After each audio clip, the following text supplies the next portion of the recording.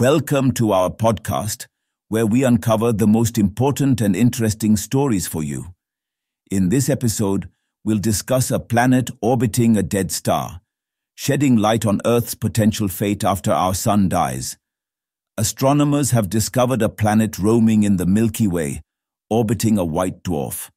Around 1.9 times the mass of Earth, this planet likely supported life during its lifetime and orbited a host star. However, all life must have ended when its star died a violent death. The event led the planet to drift away in the absence of a gravitational force. The discovery, made by a team led by astronomer Keming Zhang of the University of California, gives us a peek into how life might one day end on our own planet and the fate of Earth, once the sun dies and evolves into a white dwarf. Current research suggests that the sun will meet its fate in about 1 billion years. This planet is situated near the central bulge of our galaxy and is around 4,000 light-years away from us.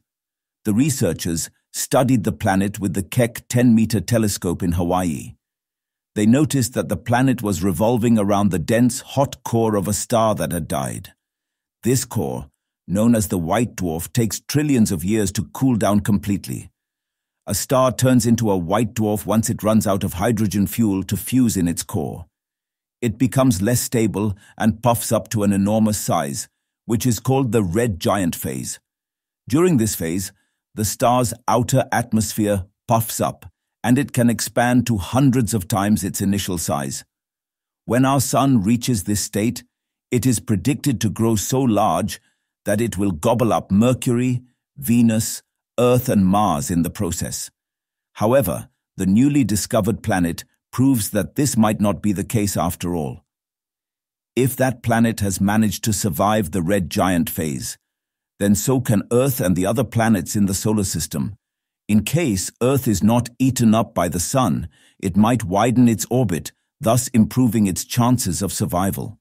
We do not currently have a consensus whether Earth could avoid being engulfed by the red giant sun, Zhang said in a statement.